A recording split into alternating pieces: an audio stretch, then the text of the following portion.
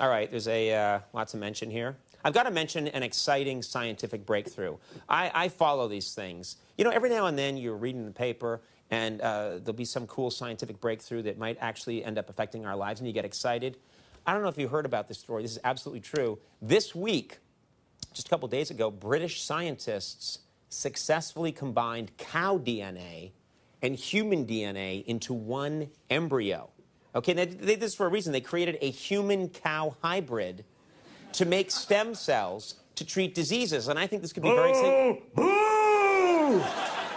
Okay, wait a minute. That's our announcer, Joel Godard. What's wrong, Joel? Why are you booing? That's not a breakthrough. Back on the farm in Georgia, I combined human DNA with cow DNA all the time.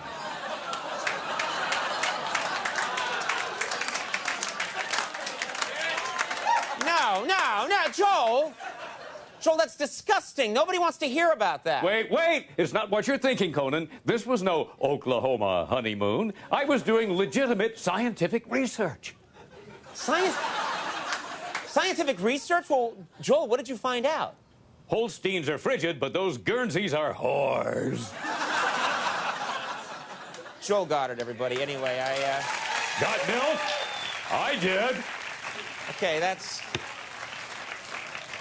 disgusting. That's enough, Joel. You know what they say, once you go black, Angus, you never go back, Angus.